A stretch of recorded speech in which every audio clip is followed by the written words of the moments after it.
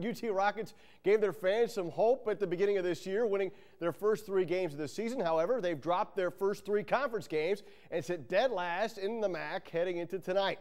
Hosting Northern Illinois, Rocket fans flipping out, and they should be because they were up by 19 at the break. Dominique Buckley working the break in the second half. Off the mark, but Ryan Pearson there to follow. 8 points, 9 boards for Pearson. Rockets dominating inside. Reese Holliday taking a baseline, 2 of his 11. Holliday and hitting from deep.